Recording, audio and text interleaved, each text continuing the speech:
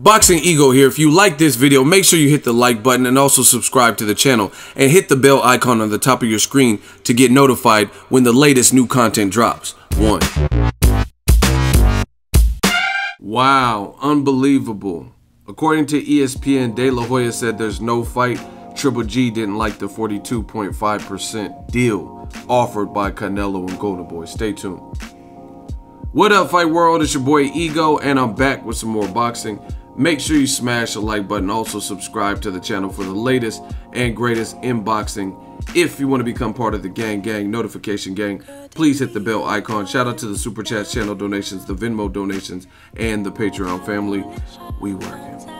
Shout out to ESPN. This is the latest regarding the deal offer / deadline from Golden Boy to Team Golovkin in order to make this particular fight. Dan Rayfield, ESPN, says, just spoke to Oscar De La Hoya on the Canelo Triple G deadline.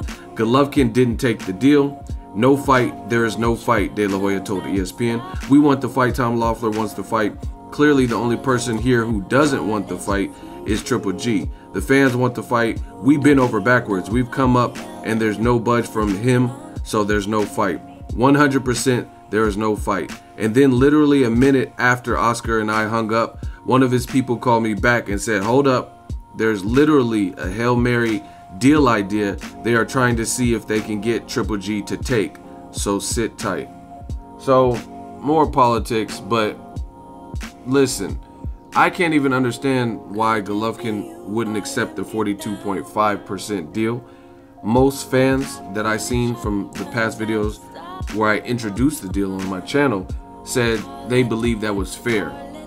We know he's not getting 50-50. He already said he's willing to budge from 50-50.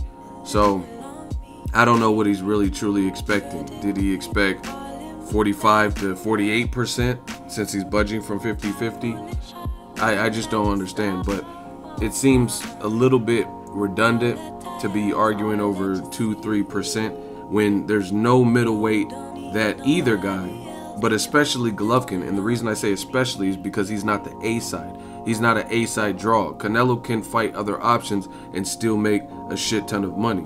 Golovkin, he has options for good fights where he can make good money, but not money like Canelo, because Canelo is, him and Anthony Joshua are like the biggest stars in boxing.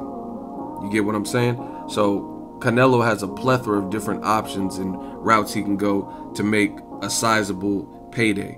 Golovkin, this is the biggest payday. The fans want it. It's a rematch. I told you, I don't want to do all this back and forth, and hopefully they make the fight. I don't know if this Hail Mary idea is. I don't know if this is just suspense to build up the fight. But according to De La Hoya in the first conversation with ESPN, 100% there's no deal, there's no fight, because Triple G, who's in Russia, I guess turned down the 42.5%. So they're, I guess, extending some other additional offer to see if he wants it. I can't imagine either party, if they can't see eye to eye, spending too much time, because if you have an event, you have to promote it, and the fighters got to get in training camps. I'll keep you guys posted. That's the latest. Shout out to ESPN. Let me know if Triple G should have taken the 42.5%, or if you think this is just theatrics to help put something out in the public and help build the rematch with the turmoil and the drama. I know you guys like drama. Make sure you smash the like button as always. Hate, comment, and subscribe. Till next video, it's Ego signing off. So if you enjoyed this video and want more content like this on the channel, you can show your appreciation by going to the PayPal donate button or the YouTube support button, and you can donate any amount that you feel is equivalent to the value of this video. Much more to come. Thank you guys for your support. Boxing Ego, the future of boxing.